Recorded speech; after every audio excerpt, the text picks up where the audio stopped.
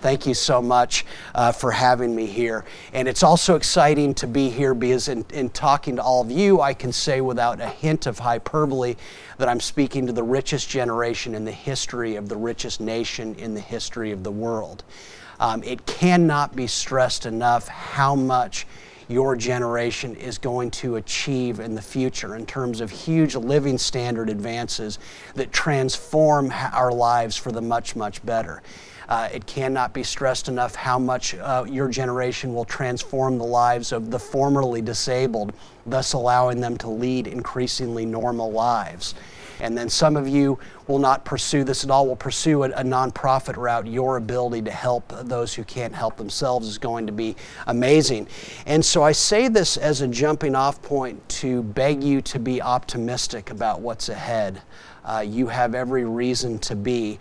No doubt going forward there will be periods of slower economic growth. Some people call them recessions. And the comment will be that your generation is going to have to face a life of austerity, of lower living standards.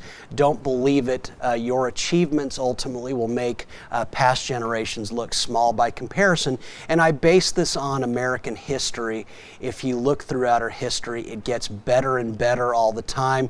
Professor Thompson and I actually had a discussion about this just now. I'm more of an optimist than he is on this, but history, I think, does point upward. And that speaks to what an amazing future for all of you.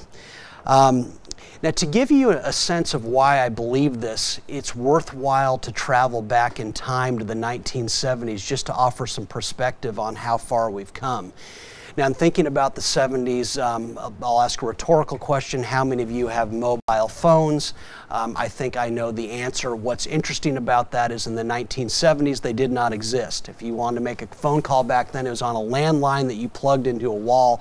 And if you wanted to own what was called a telephone, it was illegal. You had to rent it from the government's preferred monopoly, at which point if you wanted to make a call from Clemson to Greenville, South Carolina, it was going to be very expensive to do. I assume all of you have been on airplanes before. The reason I ask is that in the 1970s, it was not unheard of. It was frequently the norm to be asked that question. Most people hadn't flown. Back then, air travel and Soviet Union style by the Civil Aeronautics Board in Washington, D.C. And so huge barriers to entry into the airline space. It was very expensive. It was something that very few people did. When all of you graduated from college, you'll be traveling all the time on weekends just to see friends, not to mention all the travel you'll do for work. In the 70s, they would have called you seriously jet set. I'm guessing most of you have never waited hours and hours in line to buy gasoline. Well, in the 1970s, that was the norm. It's not as though gasoline was scarce back then. In fact, what happened is the political class, after overseeing the devaluation of the dollar that led to a spike in oil prices, they imposed price controls to fix their own error. And so in Southern California, where I grew up, it was quite literally illegal on even days to go to the gas station if your license plate ended in an odd number and vice versa. And then, of course, the top tax rate in the 1970s was 70%. I bring this up because I assume most of you are here at Clemson to get a job. Ultimately, you will be high earners.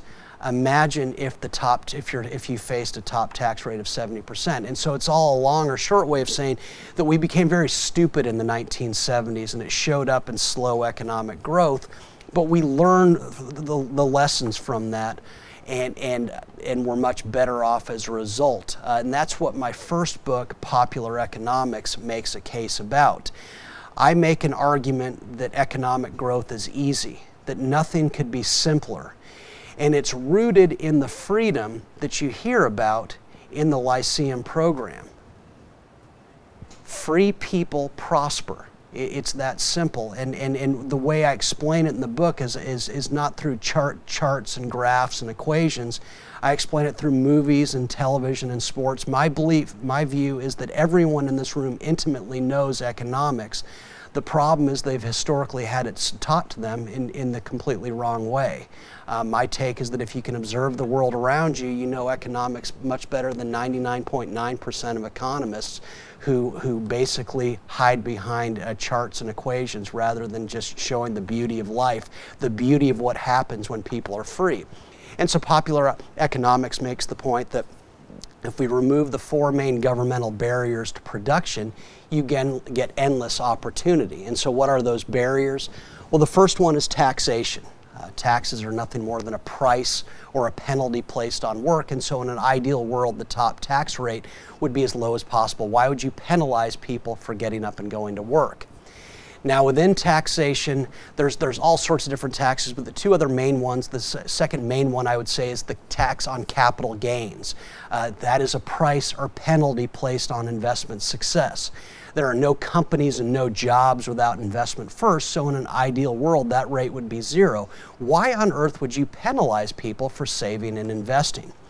And then the third main tax, and this is something that Republicans and Democrats would prefer us not to talk about, is government spending itself. To me, this is the ultimate tax. And let me be clear, this is not me talking about budget deficits or budget surpluses. I don't even consider those. I think that's a waste of time, and it obscures the discussion.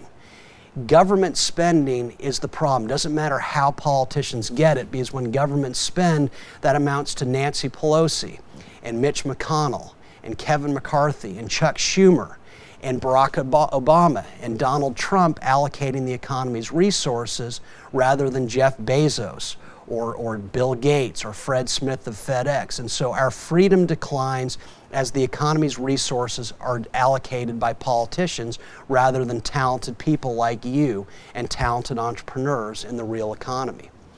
The next barrier to economic growth and production is regulation. Let's get it out of the way. Regulation does not work, and it can never work. With regulation, you're asking those who could not get jobs in energy, pharmaceuticals, finance, banking, medicine, you name it, to police those who could. And invariably they fail. To believe that regulation works, you'd have to believe that Furman could regularly beat the Clemson Tigers in football. It's a laugh line, and we know why it is. The talent disparity between the two schools is too massive for that ever to work. Well, that's how you should view regulators. Those are the people who could not get into those industries, and you're expecting them to see into the future and detect trouble spots and fix things ahead of time. The very notion reeks of conceit that only governments could conceive of.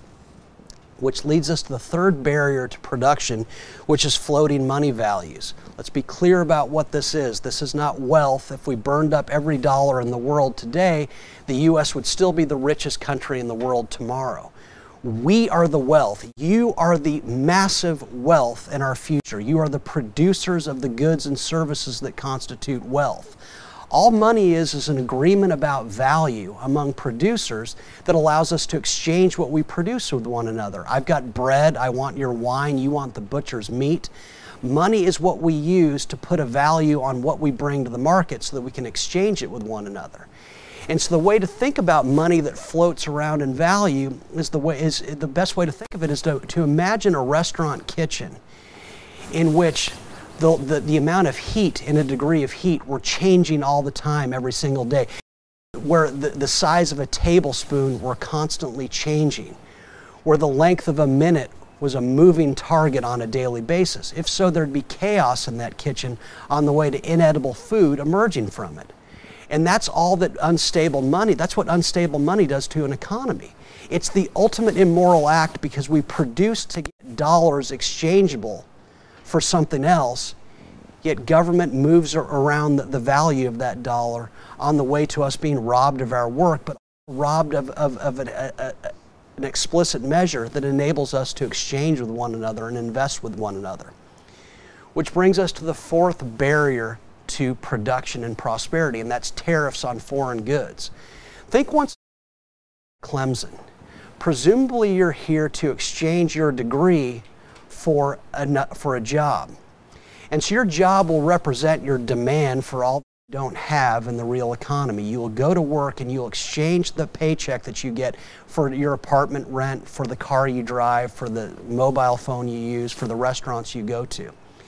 And what does that tell you? It tells you hopefully that no one, when a market is open to all producers, foreign and domestic, it just means when trade is free in your country that you have not just people in your country competing to serve your needs. It means you have talented people from around the world fighting, doing their best to meet your needs. and increasing the value of your paycheck in the process. So when the markets open, you get a raise every single day, but even that doesn't get to the true beauty of open markets to trade. What makes it unrelentingly spectacular is that it maximizes the possibility that you'll get to do the work that most elevates your unique skills and intelligence. Think about what life is like here at Clemson. I assume there is a class or a form of study that you cannot stand, that kind of brings out the weaknesses within you. Well, that's the beauty of free trade. It just means that you can focus on what you love doing and allowing others to do for you what you can't stand doing. Everyone in this room is great at something. Things. When your markets are open, you get to focus on what you're great at, and let others who are doing what they're great at meet your needs. And that's why rich countries are invariably open to foreign goods, because odds are people are doing what they do best and exchanging with others doing what they do best. And so those are the four main governmental barriers to prosperity.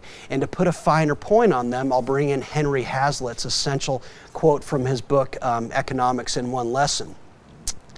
In it, he wrote, quote, "What is harmful or disastrous to an individual must be equally harmful or disastrous to the collection of individuals that make up a nation." I would argue that this is the most important statement ever written in any economics book ever written, and it's one that if you internalize, I guarantee you, you will never ever again lose an economics debate. Because what Hazlitt was saying is that an economy is not some living, breathing blob that you can touch. An economy is just a collection of individuals. And when you break the economy down to the individual, you can then see why economic growth is so blindingly simple. Because I don't care what your ideology is. You could be Republican, Democrat, anarchist, libertarian, communist, socialist. What you cannot deny is that on an individual level, no individual is improved economically if more and more of the dollars earned are being taken away in taxes. No individual is able to create more wealth if more and more of the hours worked are spent complying with regulations. No individual is improved economically if the dollars earned are constantly being devalued by the U.S. Treasury.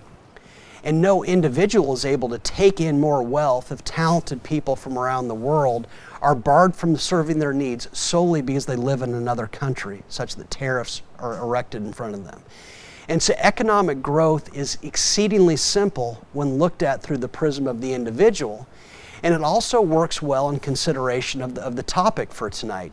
Some would say I've got the unenviable task of explaining to you why soaring wealth inequality is actually a beautiful thing. But it's easy to make this case when you look at it through the prism of the individual. Because as individuals, we all know that we're relentlessly and endlessly searching for inequality. We're always looking for what makes us uniquely great. I mean, let me ask you two rhetorical questions. You don't even need to raise your hand because I know the answer. How many of you will be better off if upon graduation from Clemson, you're forced into the kind of work that has nothing to do with your skill set, such that you wake up on Monday mornings shaking with dread because you know you're about to go to a workplace that will humiliate you, so little does the work elevate your unique talents? Conversely, how many of you will be worse off in life if you graduate into the kind of work that you can't wait to get to on Monday because you're going to do a job that makes you a superstar, that you're the best at your company, you're the best at your industry, at what you do? It's a reminder that as individuals, we're all searching for what makes us uniquely great, what makes us unequal. And looking at it in the bigger picture, let's ask a basic question. Is the NFL worse off because Tom Brady and Deshaun Watson are much better passers than Case Keenum and Matt Schaub? No, the NFL is made great by the unequal. No one would watch the NFL if all the players were equal. It's the stars that elevate the league. Thinking about golf, Tiger Woods won the Masters again last April. Interesting about him is that when he turned professional in the late 1990s, he established a level of dominance that the sport had never seen. And added to that, he was kind of a surly guy, very arrogant, yet the players loved him, and they loved him because even though he was kicking the hell out of them all over every golf course, He was making them all rich in the process.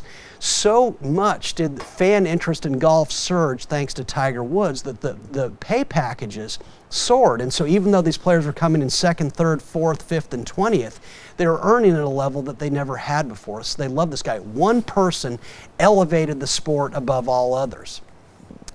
Looking at this in an even bigger picture, do all of you go to bed at night in the fetal position thinking it's just not fair that Jeff Bezos has made it possible for me to buy the world's plenty all with a click of a mouse at prices that fall all the time? And then let's think about this locally. Are any of you mad and just furious because Deshaun Watson in a few years will sign an NFL contract that will be in the $100 million plus range? Is that unfair to you? Do some of you hate Dabo Swinney because he earns $11 million plus per year? Is that a source of anger to you at night? The reality is because of Dabo Swinney, your Clemson degree is infinitely more valuable to you and will open infinitely more doors going forward because of what he's done. Not to mention what a palace this campus has become. I visited here in 1998 as a college student. I can't believe what Clemson's become. One man transformed a school in ways that are just unreal. It's a reminder that inequality and the unequal are what make life great. Without them, life would be unrelentingly bleak. Yet, as is well known right now, inequality is under attack. Politicians, pundits, economists offer evidence-free assertions that politicians must step in and shrink the great around us. They must neuter the unequal, because unless they do, society will be torn asunder. I'm here to make a case tonight that the opposite is true, that the more the wealth gap between the rich and poor increases, the better off we all are. The better odds all of you will have of pursuing the path in life that makes it most likely that you'll get to be unequal yourself. And then some of you want to pursue a path of nonprofit work, of helping those who can't help themselves. Your odds of doing that, of truly helping people around the world, will greatly improve the more that the gap between the rich and poor increases. And so to start making my case, I'll begin because I explain everything through people you know rather than charts you've never heard of. I'll start with Paris Hilton. Most of you know who she is. You know that she's not famous, she's infamous. We all know why she's infamous.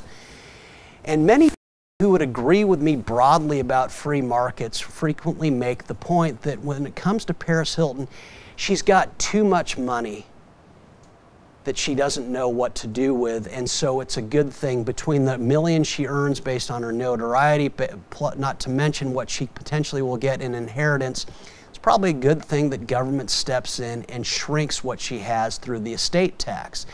She's got too much money, thank goodness for politicians. To which I say, when you make that argument, you make my argument for getting rid of the estate tax altogether.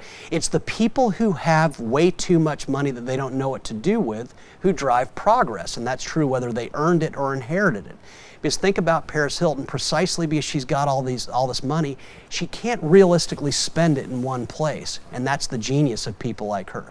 So let's say she puts it in a bank. Well, banks aren't paying Paris Hilton for her deposits so that they can stare lovingly at her dollars.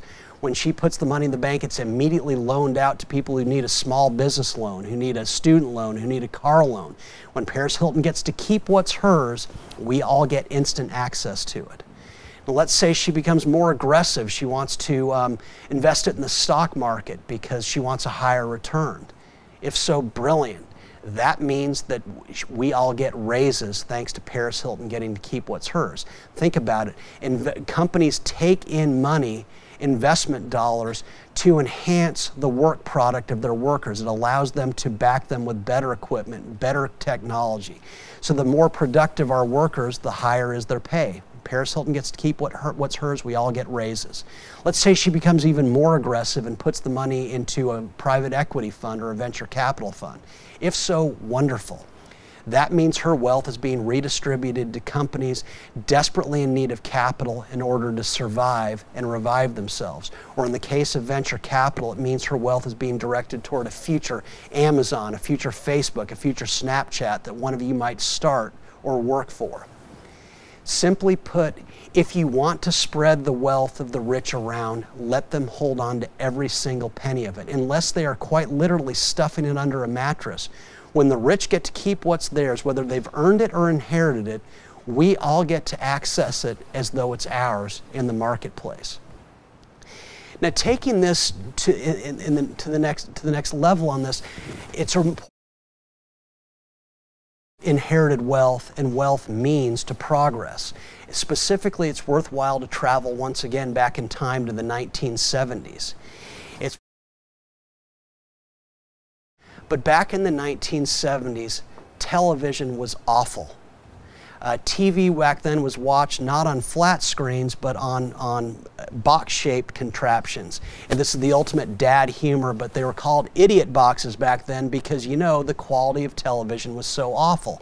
And there were some good shows, but mostly it was awful, and it was because there were only 3 TV stations back then: ABC, CBS, NBC. There was no Fox. There was PBS. If you lived in a large market like Los Angeles, there were a few local stations. But because there was so little competition for your eyeballs, the quality of TV was awful. Now, amid this vast wasteland, ESPN was incorporated in 1979.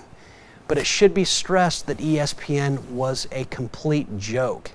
It was a laugh line. Its headquarters was about the size of this room, and the desks were not this, but plywood borrowed from next door that employees nailed to walls so they could work on. ESPN's live sports programming back then was not the NFL or college football or the NBA. In fact, it was men's fencing, women's field hockey. That's all they could afford.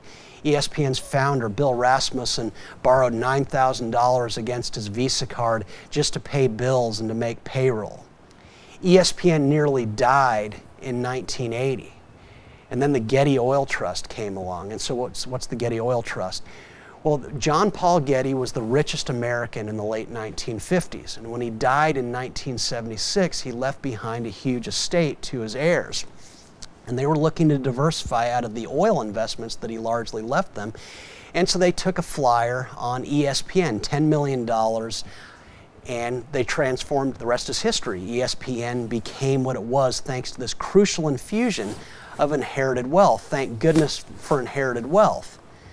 Now, some would agree, but frequently what I'm told upon saying that is that's just a ridiculous assertion.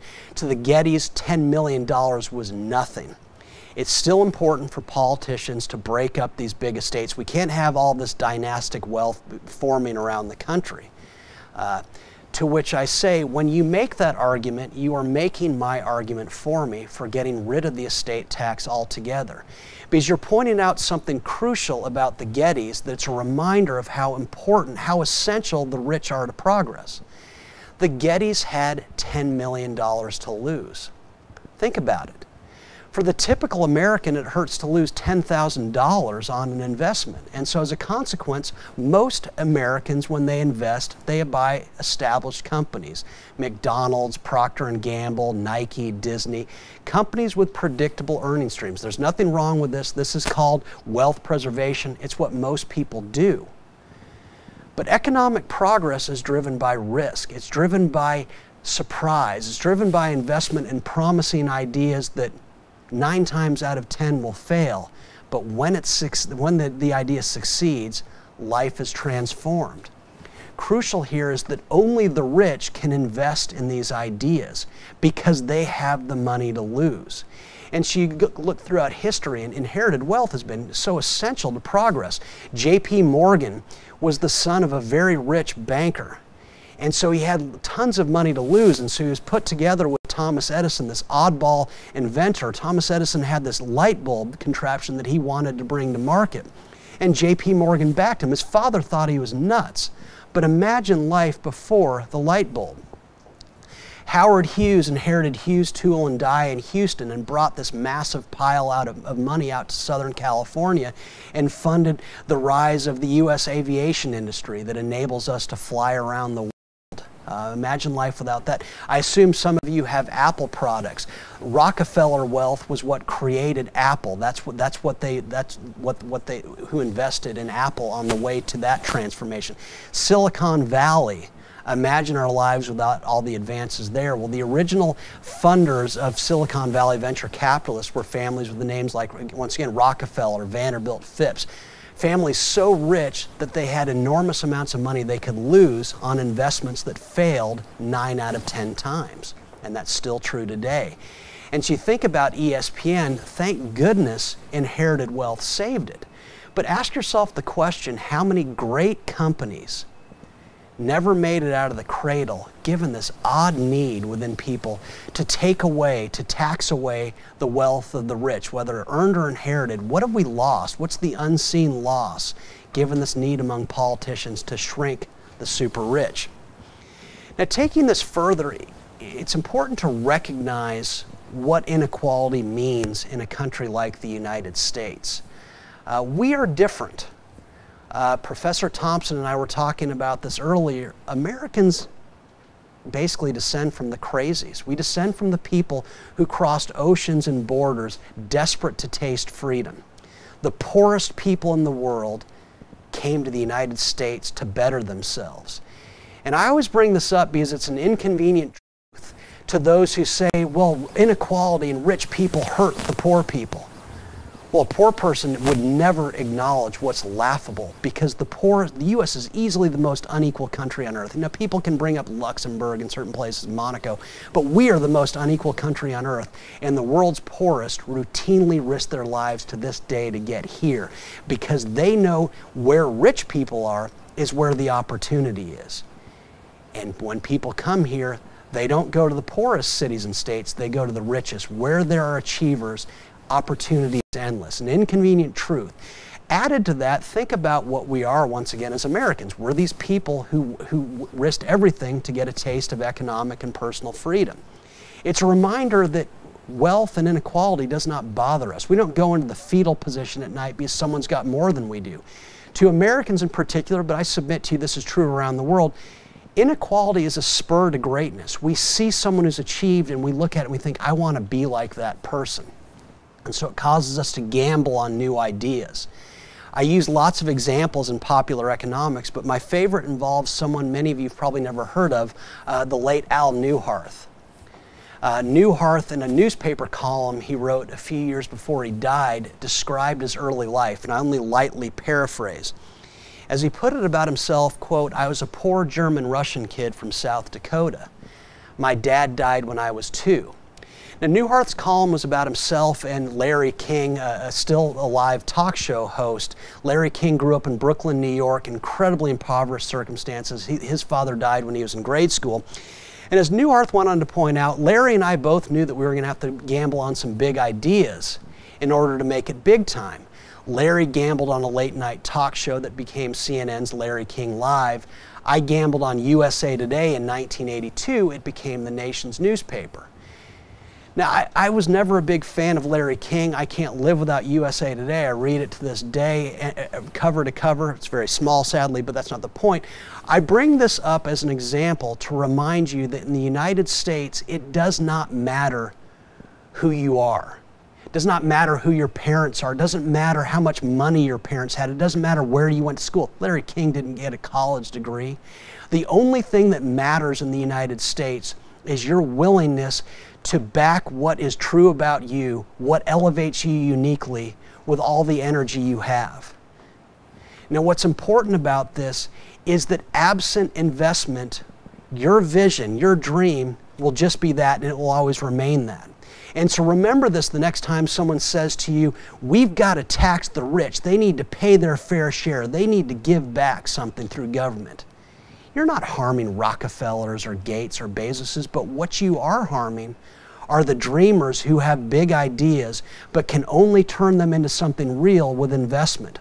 Those people who have too much money that they know what to do with, those are the people who drive progress because they can uniquely make bets on the biggest dreamers of all. If you go after the rich, you go after those who aren't rich but who have big dreams.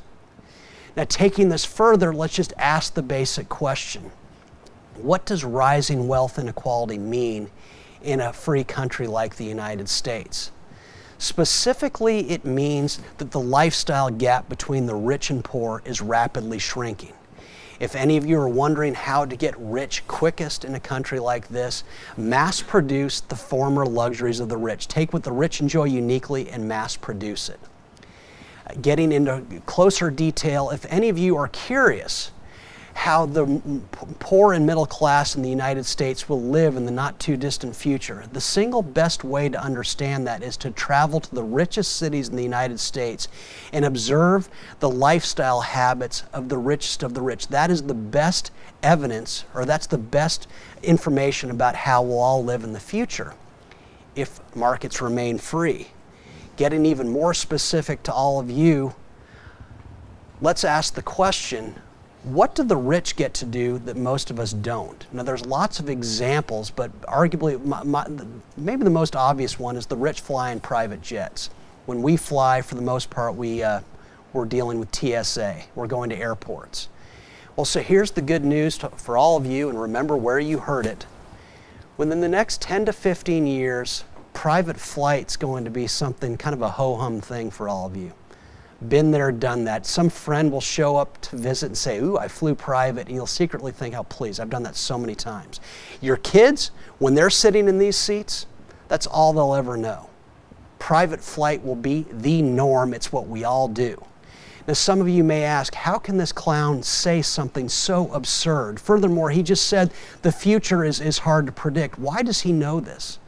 Well, I know this because history is very clear that what the rich enjoy is always and everywhere a preview of what we'll all enjoy if the economy remains free. Think once again about those smartphones that all of you have.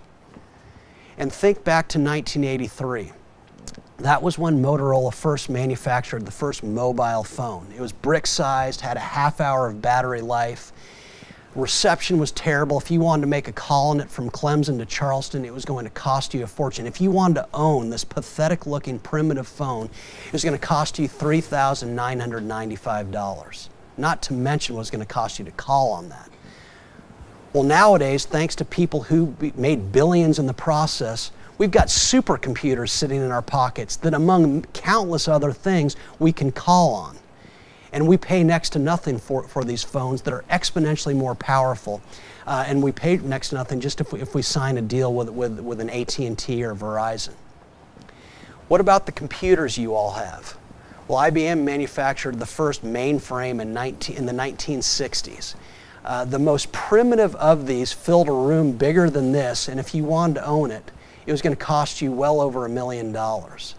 Well, there are billionaires on this earth nowadays who got that way because nowadays they've made computers so cheap that we can buy them next to nothing, and when we get tired of them, we just throw them away. Think about the automobile. When the 20th century began, cars were rarer than millionaires, and millionaires were incredibly rare.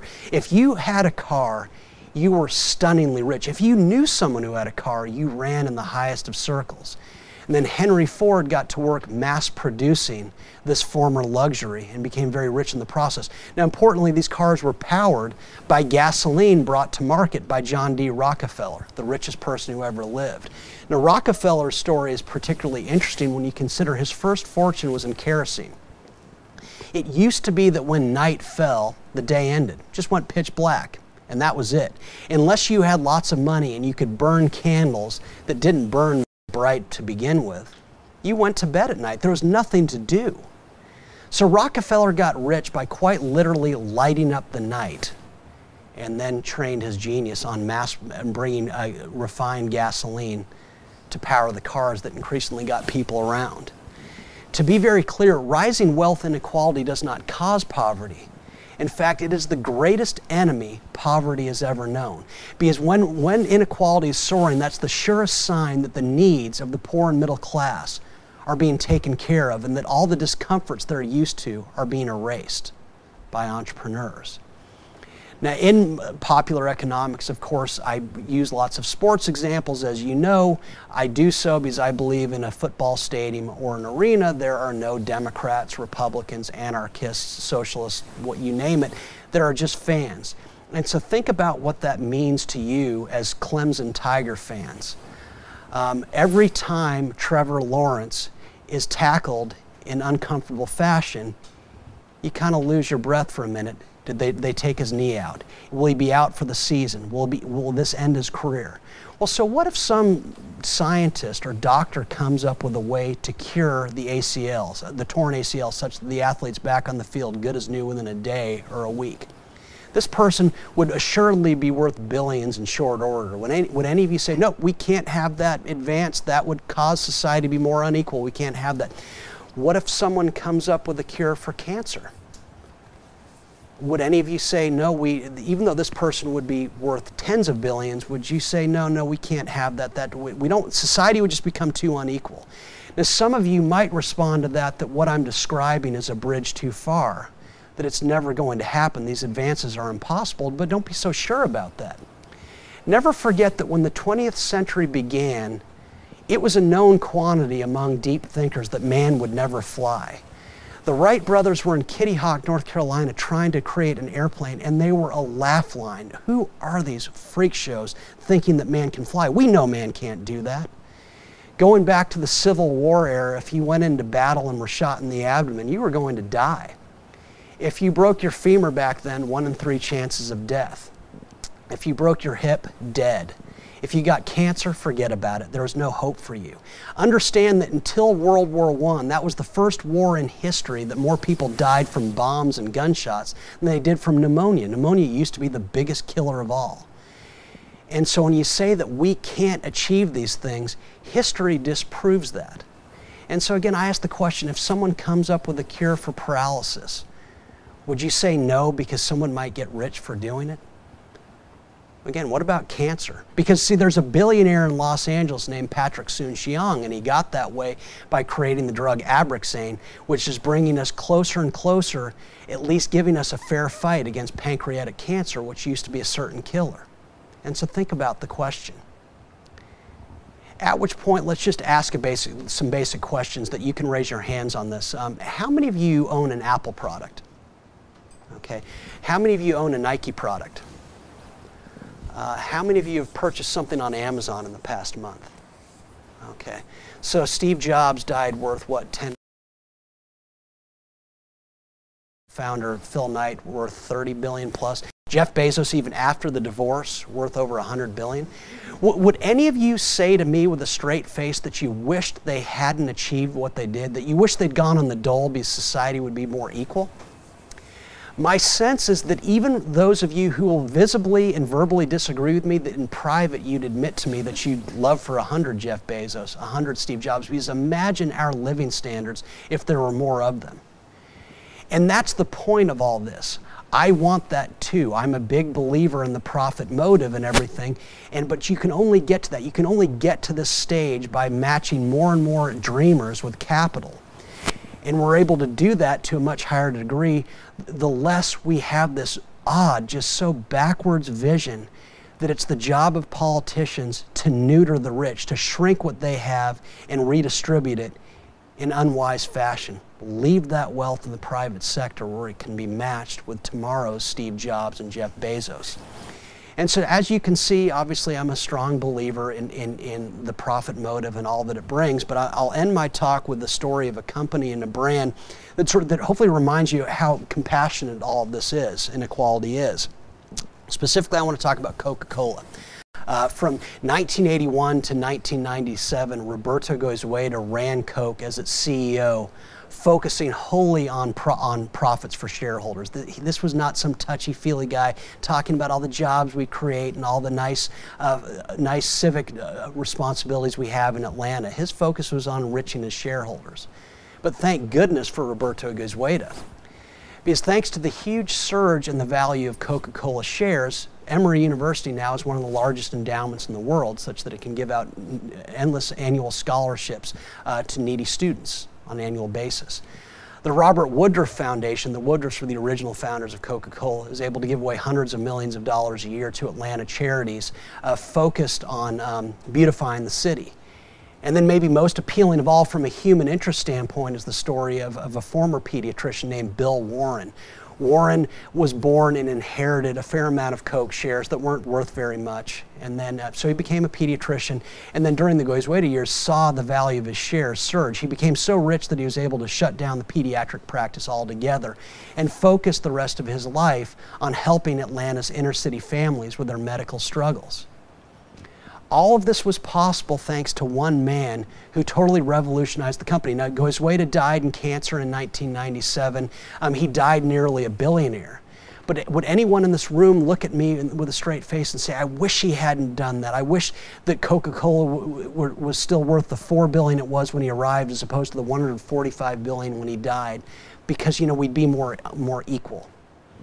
Never forget what rising wealth inequality means. It's a moral concept because it's about freedom. The freer the people, the more unequal they are, simply because they're able to pursue the path in life that most elevates what's brilliant about them. And that's most importantly what it comes down to. I can talk to you for days about the societal benefits that come from people growing rich. It's just so easy. But ultimately, this is about individuals. When people are free, they get to pursue what makes them uniquely great, and so it's about happiness. And so let's not give in on this argument. Republicans and Democrats have treat inequality as some sort of bad thing. Let's change the discussion and say, no, this is a wonderful thing. It's a sign of a progressing society. Thank you very much. I was just wondering, you said, I'm sure you're all confused. At what point at a lecture of yours has somebody taken the most issue with? How did you deal with that? Has there ever been a heated debate, somebody in the audience, and how did you parse that out? It's a great question because people always ask, they say, oh wow, the students must hate this lecture. And I say, no, they don't. I don't buy, in my next book that all of you should buy several copies of, I have a chapter about American campuses. I don't buy that they're all crazy left-wing socialists. I've generally had good response to this. There was one girl at Oklahoma State several years ago who wouldn't shake my hand. What I frequently get is that, hey, wait a second, these people are becoming so rich that they control markets in ways such that it's going to suffocate others coming up. To which I say there's really no evidence supporting such a claim. What we find throughout history is that monopolies, they're a beautiful thing. If you're going to get into business, I hope it's because you want to meet the needs of people that have never been met before. So monopoly is something to cheer on. Wow, some business figured out a way, found something that had not been taken care of in the marketplace and owns the market. But what we find throughout history is monopolies attract imitators and people who figure out ways to do things better and better. Never forget, we're seeing Sears implode before our eyes right now. Sears used to be looked at as a company that could not be beat. People said we've got to shrink them. They were the Amazon of their time. Never forget that GM in the 1960s, economists were saying that if government doesn't step in and shrink this monopoly, soon enough GM will own the whole car market. Well, how'd that work out? In 2008, they ran to the government for a bailout. What we find is that giants invariably stumble. And so there's no such thing as a free market monopoly. There is for a time, again, thank goodness. But inevitably someone comes in and discovers something that the successful business didn't, and they take them out. And so you want that soaring wealth because, again, what can the rich do with it?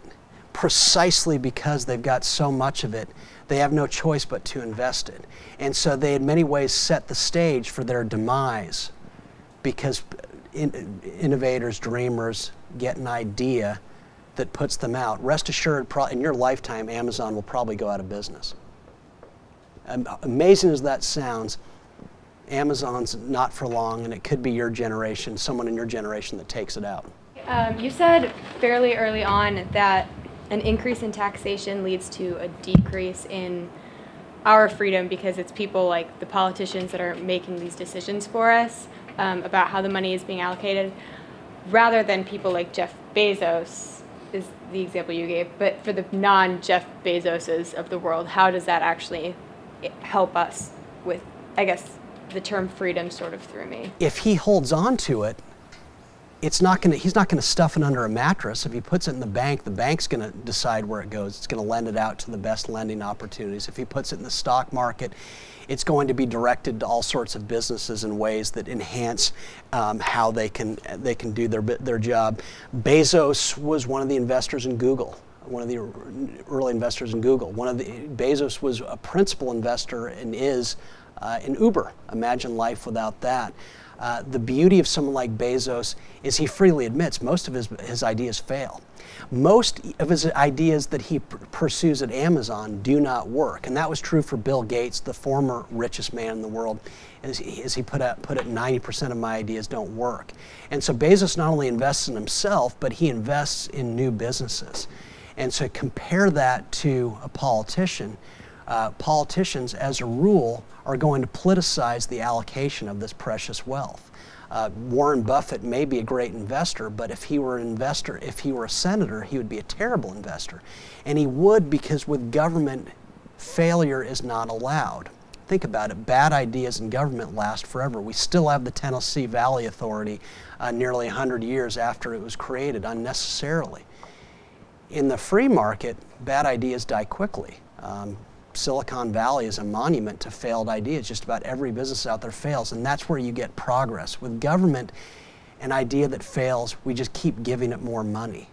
In the private sector, that idea goes away, we learn from it and try something new. And so the loss of progress is staggering. I submit to all of you that if government had not been as large as it is for decades, that we wouldn't even be talking about cancer right now. And we'd already have those private jets that we want. Government spending slows the experimentation that enables progress. One of the comments you made earlier is that the beauty of inequality is that everyone in this room can look at someone like Jeff Bezos and say, well, I want to be distinguished like that person is. But I'm wondering if you could address recent trends in something like social mobility. For most of the people here today and most of the people at this school, we are in a way the elite. We're at a top 25 university in the United States. I can't make this statement broadly about all students, but most of the students here are from the middle or upper class and not from the lower classes. And some of the trends we're seeing lately is a decline in social mobility for people in lower classes. SAT score is more and more correlated with your socioeconomic status. If you're living in a poor community, you have less and less access to good education. Education and student loans are skyrocketing. It just seems as if for people who are not in the position that we are, it's maybe not as simple as saying, look at someone like Jeff Bezos and be distinguished as them. They might not have the opportunity that the rest of us have. Could you address that? Is that something that maybe complicates your argument? Great point, question. It's yes, as Matt said, you're going to a top school, very desirable school to go to, and so you are the elite. But never forget, the poorest people in the world still risk their lives to come here. And they're not coming here because there's no mobility. Now, there's no doubt there's these poor neighborhoods full of people, many whom don't speak English, and they may not, won't necessarily see a way up, but relative to how they lived before they got to the United States, their productivity has surged, their living standards have surged, and their kids have a chance. Good point about SAT scores and access to education. There's a correlation between SAT scores and success. Is it causation? I don't think so. Let me stress, I think the fact that you're here is brilliant, but nothing you'll learn in school is what's going to make you successful later on in life. Your hard work is what will make you successful. What's going to make you successful is finding something that uniquely elevates you and pursuing that. School cannot do that for you. And so and you look at China as an example. China was built, Professor Thompson and I were talking about this earlier today. Take a city like Shanghai. There's a point to this about education. Shanghai in 1978 had 12 tall buildings that you'd call skyscrapers. As of 2006, it had 3,780. As of today, I think that number is easily probably 9,000 or 10,000. China's one of the least educated countries in the world. Most of the people who built this great nation, or built it from up next to nothing, didn't have college education. South Korea is one of the largest economies in the world. It, in the 1950s and 60s, was one of the most illiterate countries on earth. Freedom is what drives economic progress. Education in these wonderful colleges that we get to go to are a consequence of economic freedom and free people prospering. John D. Rockefeller certainly didn't have a college education. Thomas Edison, I think he was 8th grade. And again, anecdote doesn't prove it, but the point is, the people who built this country that made it rich, for the most part, didn't go to Harvard, but they gave money to Harvard so their kids could go there. And so you're right.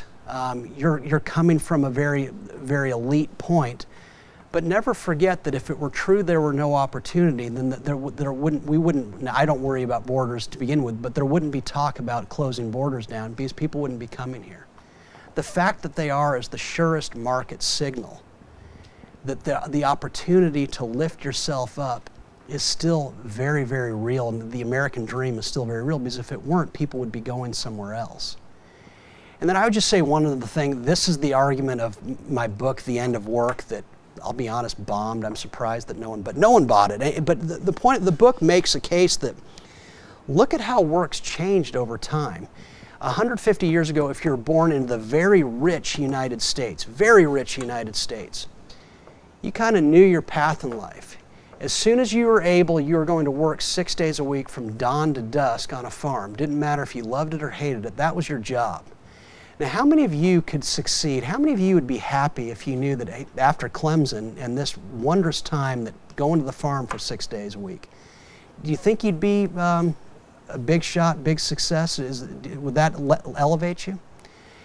And my point about that is that the ways in which people can prosper today are amazing. I mean, look at football just as an example. When Bill Belichick got into coaching in the 1970s, he was a $25 a week NFL assistant. Well, as of my book's publication in 2017, Boise State, hardly a Clemson, had a budget for just its football assistants alone of over $2 million. I don't want to begin to think what Clemson's budget is for assistant coaches, because Dabo Swinney's notoriously good at paying his assistants. He wants them to stick around. Now, important, okay, so Clemson's this elite football school and all this. Well, some of you are probably in the state of Georgia. From Georgia, when I published my book, 24 high school coaches in the state of Georgia, high school, were earning in the 6 figures. So that's when the book went to print. As of publication, that number had risen to 36, so that was a year ago. I don't know what the number is now. The ways in which people can make money today. There are 20,000 Fortnite coaches in the United States. Think about it. When I was growing up, if you said that you were going to be a video game coach, oh, come on, they would have committed you. And if you said you were going to be a video game player, you obviously had, as a career, you obviously had a substance abuse problem. And so my point is, with this growth, the range of ways that people who in the past would have had their talents suffocated by a very primitive economy is exploding. And so I never feel sorry for anyone in the United States. Yeah, are there people who've got less than you? Of course there are, but it's always going to be that way. But wow. Watch where people go. They still risk everything to get to the United States, because social mobility is much greater than pessimistic politicians and economists and pundits would want you to believe. We're worried about the fact that our defense industry might become entirely dependent upon components for the things it makes from the Chinese in certain places. What do we make of that fact? Right? What should we do about that? Second, on this question of the nation, right? To live in a nation means to live with a bunch of people whose lives cannot be really analogized to those either of sports stars, on the one hand, or to people whose political memory is of despotism around the world, who then come here to live a better life. They're people who have lived here for several generations, right? And remember a time in which things seemed to be more equal to them. They weren't scorned for being less intelligent, right? They were able to work these jobs that were more commensurate with their skills, right? And raise families, maybe on one income even, right? Have number of children they wanted to have, these kinds of things. Those people, right? So on the sort of the defense angle, the national security angle, and on this angle of the middle class people, right, who feel that they are somehow in a different situation than 2 generations ago, what do you say to them? Huawei's in 177 different countries around the world. What we know based on that is that this company is not a creation of the state. The state could never create such an innovative company. And okay, they may be first to 5G. Well, thumbs up to that, because guess what? I don't live in Cupertino, and I don't live in Seattle either, but I get the benefit of Apple and Amazon as though I live in both those places. When your markets are open, it's as though everything is next door to you. I think China was a much more dangerous threat to us when it was a poor country, because they had no rooting interest in us. And I'm getting to the defense aspect of this. You know, the facts are that we're the biggest market for Chinese companies. Thank goodness. Every day they sell things to us, the odds of them wanting to invade us logically decline. It would be economic suicide for them. But thankfully, it works both ways. Apple sells 1/5 of its iPhones in China. GM sells more cars in China than it does in North America. Boeing sells 1/4 of its planes in China. There are 3,400 Starbucks in China on the way to 7,000. China's McDonald's second largest market. It's Nike's second largest market. It's the second largest market for U.S. movie producers. I think all this trade, all this exchange that has people worried is setting the stage for much better peace. Okay, and so again, let's look at defense. Apparently, we're buying some inputs for our weapons that come from China. Could they cut us off? No. They could only cut us off by ceasing to sell them. Think about it. We've got an embargo right now on Iran. We've got an embargo on Venezuela, I suppose theoretically, but there are iPhones all over Iran. Although we're not allowed to sell those iPhones to Iran, Iranians buy them from those we sell them to. That's what was so funny to me about, well, we're going to no longer allow Huawei to buy U.S. components for its movement toward 5G. Oh, good luck with that, because unless Broadcom and these companies stop selling them altogether, the Chinese will just buy from whom we sell to. You think back to 1973. People have always said, well, oil it's a national security issue. We've got to be oil energy independent. Oh, please. You go back to 1973, OPEC put an embargo on us. We still bought every bit as much OPEC oil as we did before. We just bought it from those they sold it to. You go back to the 19th century, and this gets even more in defense. England was at war with just about every European power at one point during the 19th century. Yet it was still buying all sorts of stuff from those countries, still trading with those countries. Go back to the early 20th century. The U.S. embargoes Germany, and suddenly our producers not allowed to trade with Germany. Yet out of nowhere, U.S. exports to Scandinavian countries surged. Well, what happened? Oh, we were just trading with the Germans through the Scandinavian countries. And so the Chinese, assuming they're creating things that we need for our weapons, we're going to get those no matter what, unless they want to shut down altogether. I think to me, the China story is a beautiful one. And I think the more that we're exchanging with one another, the better off we are, the safer we are. It terrifies me, it saddens me that so many people, so many freedom types have said, well, we disagree with Trump on every tariff except for the ones with China because they're our enemy. No, I think we're enemies with countries that we're not exchanging with. And so that's the first thing.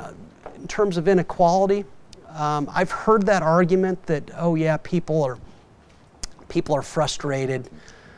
I submit to you that the problem now is that inequality hasn't surged quickly enough. Because the inequality surged in the 80s and 90s, but I don't remember the electorate as unhappy as they are today. And it's my contention that when inequality is surging, once again, that's a sign that lifestyle is just going through the roof for the typical person. But remember also, so is opportunity. I mean, ask yourself the question, how many of you people know someone who told you recently, yeah, or how many people of you are moving to West Virginia after college? Is that a plan? Is that a big destination for any of you? A lot of you moving to Detroit after college, is a complete rate? Where do people move? They move to where the rich people are. I guarantee there's lots of you moving to California, moving to New York, moving to Texas, moving to Atlanta. Where there are rich people, opportunity is endless because, you know, they're the ones innovating and everything. And so I really do believe, and I've put out op-eds about this, which means nothing, but it's just my response to you, is that inequality hasn't soared quickly enough in the 21st century. I would tie that to a falling US dollar, which would put all of you to sleep, but I think sadly both political parties vastly understate the importance of a dollar that holds its value throughout time, and I think it's massively driven down investment in innovators in the 21st century and slowed the growth of inequality, and that has people frustrated as hell. They just don't know why they're frustrated.